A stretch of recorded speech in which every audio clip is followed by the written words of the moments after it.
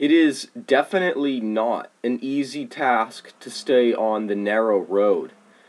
You know, Jesus never promised us that once He gave His Holy Spirit, that then the road would be very easy. Jesus said that we'd have trials until the very end. We are also never promised to be pulled out of temptation. We will also be tempted as long as we're in the flesh. That's why Jesus said that daily we have to choose to take up our cross, deny ourselves, and follow Him. It's a day-by-day choice to choose to deny ourselves. And some days it's a harder task than others, but it's never just a walk in the park. It's much easier to live by the flesh because that is the natural. It has always been natural since we've been born to live in the flesh and do the things that feel good.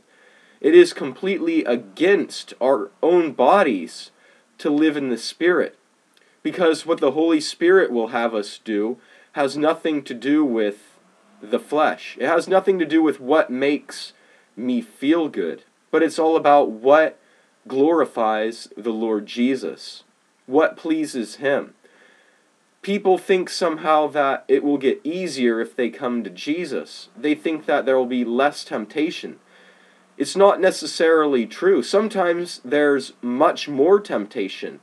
When I first started seeking the Lord with all my heart, Satan started putting all kinds of temptations in my life, making it seem it would be much easier to continue to live by the flesh because there's all these pleasures.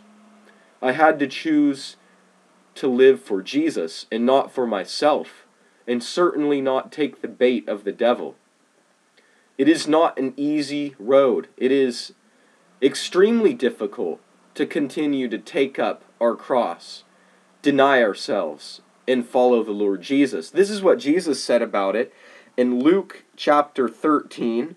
I read starting in verse 23. Then one said to Him, Lord, are there a few who are saved? And He said to them, strive to enter through the narrow gate, for many, I say to you, will seek. They will seek to enter and will not be able.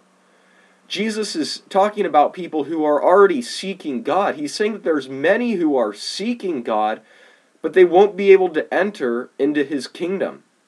Does that not give you pause?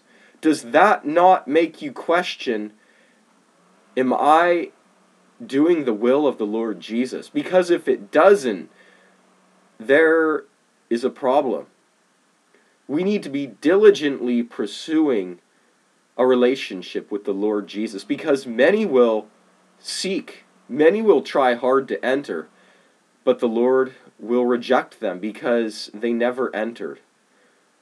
We need to strive in our relationship with the Lord Jesus. We need to keep our eyes on the narrow path. May the grace of Jesus be with you.